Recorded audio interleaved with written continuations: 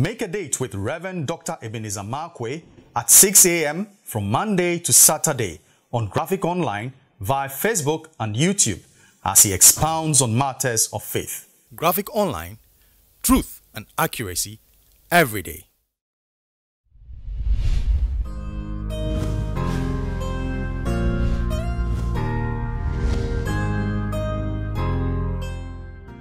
Hello, this is Rev Dr Ebenezer Markwei of Living Streams International, bringing you matters of faith with Graphic Online, of course, at the La Beach Settings, La Beach Hotel. This morning I'd like to capture my thoughts as red light pictures. Red light pictures. Now, do you remember the story of David? The Bible says, and it begins with this: when kings go forth to battle, David stayed at the castle. It was time for kings to go to battle. It was expedient that kings must, this is the time where kings go forth to battle. But the Bible says, of course, David, out of a sense of accomplishment and all those things, I don't need to go to battle, or with every excuse that he could master, refused to go to battle. And the Bible says when he was walking on the parapets of his castle, and then he saw a woman bathing.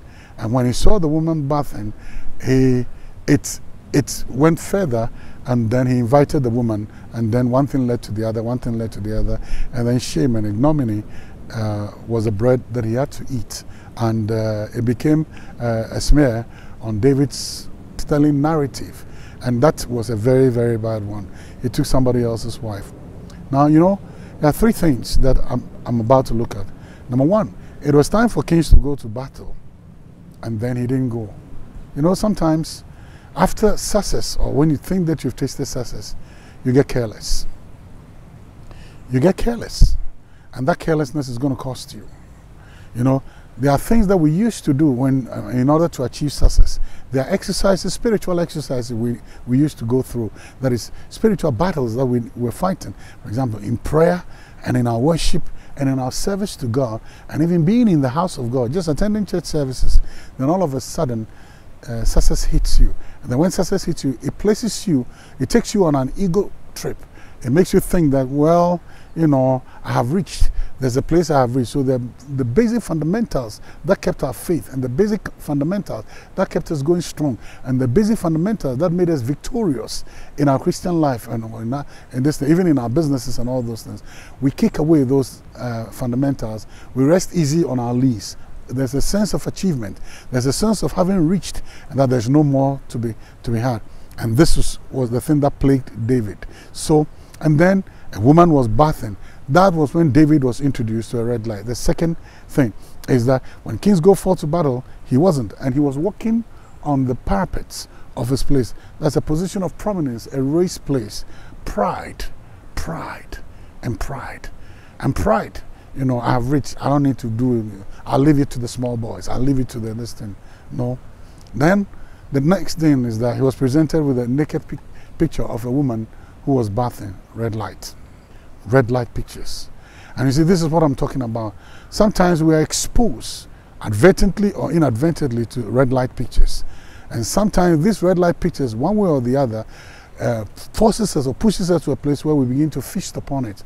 Our minds begin to feast upon it. We begin to dwell upon it.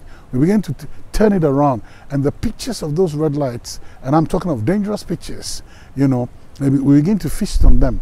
And then those things grow up in a way, and they grow up in us in such a way that in the end, they're going to push us to do something that we shouldn't do. What's the picture before you? What is your mind feasting on? Now here's the interesting thing. I can't keep the birds from flying over my head, but I can keep the birds from building a nest in my hair. I'll repeat that again.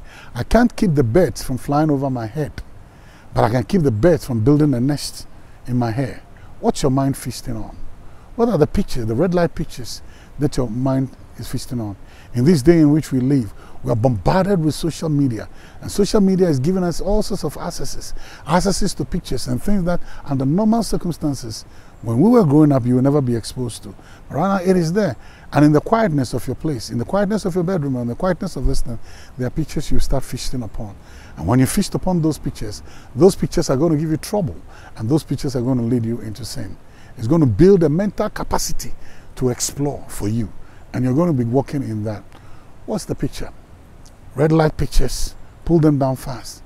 The Bible says, be ye therefore transformed by the renewal of your mind, that you will prove which is that good, perfect and acceptable will of God. So we need some mind transformations if we have been exposed to those red light pictures. You know something? I'm prepared to fix my mind on things that are pure, on things that are of virtue, on things that are of good report, on things that are honorable, rather on red light pictures that will just drown my energy and lead me to sin. Well, like I always say, the choice is yours. What's the picture before you? Red light pictures. You can either keep them, feast upon them, or throw them away.